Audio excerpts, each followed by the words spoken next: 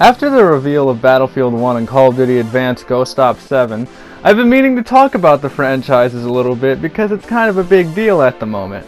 As you can tell, we're not really in on the idea of another generic fucking futuristic first-person shooter that looks like Destiny 2 on fucking acid. And it seems we're more lenient on a new World War I shooter, and honestly, there hasn't even been that many World War I shooters that I can think of at the moment. And that's actually a really good thing on DICE. Granted, I'm kind of expecting them to fuck it up like Star Wars Battlefront with the shitty DLC policies, but granted, it's Battlefield, and even though I haven't really been into Battlefield as of recently, my last one I've really played is Battlefield 3, I still see great potential in a World War I shooter, and you know, that's something we never even seen even during the fucking World War II shooter spam we got in the early 2000s. Now, my personal opinion on Call of Duty. Now, this is something that stirs up a lot of fag boys who enjoy the series a lot, and generally they disagree with me, but Call of Duty started out really strong. We got really good games like the first Call of Duty 2, which was Xbox 360 launch game, and one that I really loved and probably one of my favorites to this day still. We got the iffy Call of Duty 3, but basically anything after Call of Duty 3 was fucking hit after hit after hit after hit, whether it was Modern Warfare, World at War, Modern Warfare 2, Black Ops, Modern Warfare 3, and Black Ops 2. And those games are fucking great. I mean, granted it got a bit tiring after a while, but you know, they were still fun to play.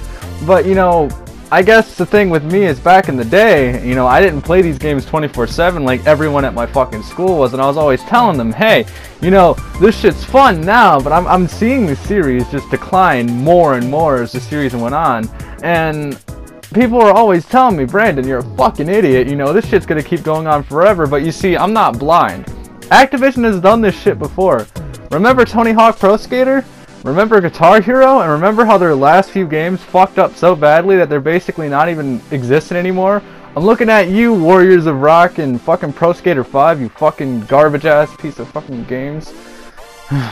Good job, Activision. But anywho, I was always telling people, after Ghost, Advanced Warfare would flop. Unfortunately, even though it didn't flop as much as I thought it would, nobody liked Advanced Warfare. I don't know anyone who actually loved Advanced Warfare. Most people actually either thought it was okay or fucking hated it. And I don't even know a single soul who likes Black Ops 3 all that much. Honestly, it's only popular within the YouTube community who's dedicated into playing Call of Duty for a majority of their fucking YouTube career, or people who stream the game because they get paid by Activision to do that shit. And you know, that's cool with them, you know, if that's what you do, it's what you do, but it's quite obvious that after the Infinite Warfare trailer, a majority doesn't really care about what the fucking Call of Duty developers are doing anymore. I'm seeing this game as the definitive moment when Call of Duty fucks up, and it shows. Look at all the fucking Facebook posts about people saying Battlefield 1 is fucking up fucking Infinite Warfare, because you know what? It is. Usually when people say, play Battlefield, it's a real man's game, I usually disregard them because they're just a bunch of fuckboy losers who play that game 24/7 instead of COD. But look at the statistics, people. Fucking more people want a World War I shooter. You know, World War I trench warfare, boots on the ground shit, than fucking space fucking Cowboy Bebop wannabe space in the air shit, okay? Activision clearly doesn't give a fuck what you think. They even told everyone to fuck off and that this is their new Call of Duty and that this is what they want their fans to play now. I actually find it rather ironic that they said Black Ops 2 was the most disliked video we had and it ended up being the blah blah blah blah. Okay, first of all, there was a lot of fucking hype for Black Ops 2 when it was coming out. And it's also true that it is one of the most successful games in the entire franchise, and I still know people who play that fucking game even though it's way past its prime and I generally don't play it because I'm fucking tired of Call of Duty. But why would you compare a game that was still fucking COD? I mean, it was futuristic and it was a wannabe Metal Gear Solid at a lot of points, but dude, it still had the Call of Duty action that we knew and loved. Like, it had fast-paced on-foot combat, and it surprises me that the game after Black Ops 2 failed so fucking horribly, which was Ghost. But you know, that's a whole nother story, and this is all about Infinite Warfare. And you know, the thing is about the like thing that I was mentioning is people didn't mass dislike Black Ops 2. Look at fucking Infinite Warfare's dislike shit. There was literally almost a fucking... Not even almost. There was more fucking dislikes for this video than likes. I mean, there's a lot of likes, granted.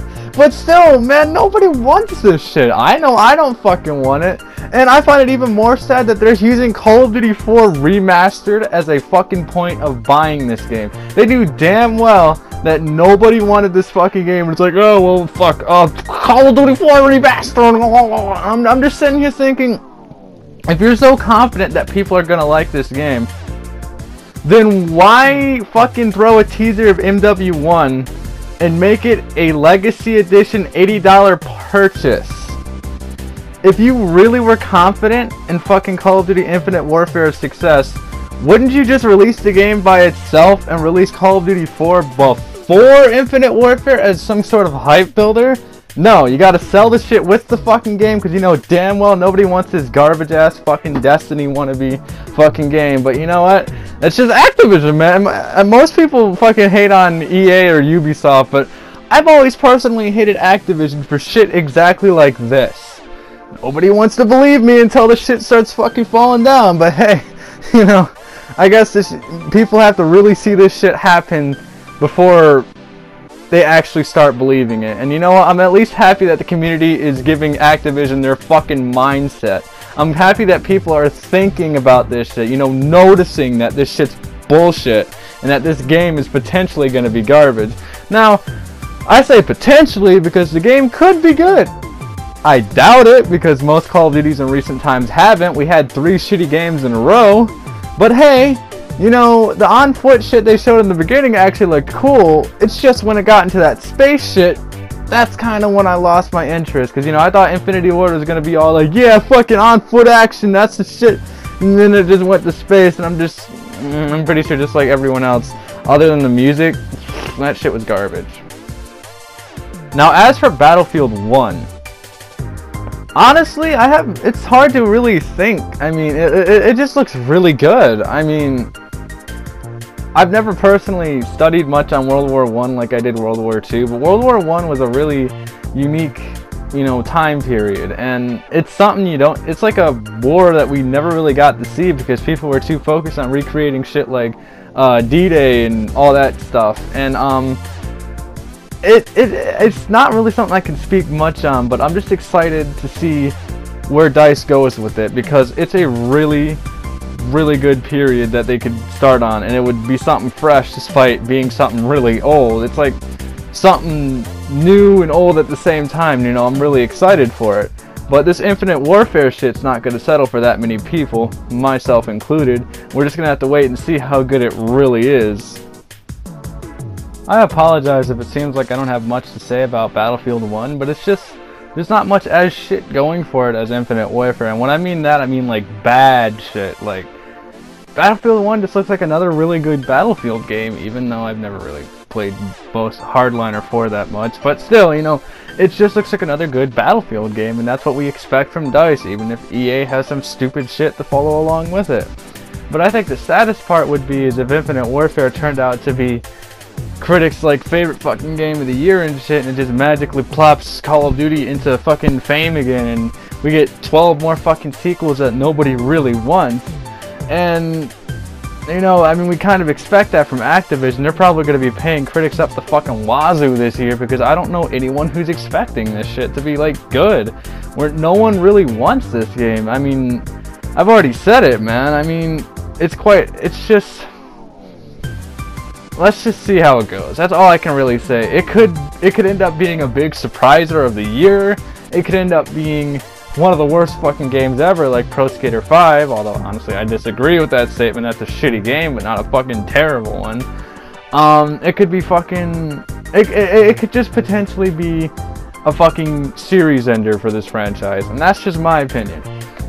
Either this is gonna be the final game, or I'll fucking make a coin toss and say the next game afterwards is when COD's fucked.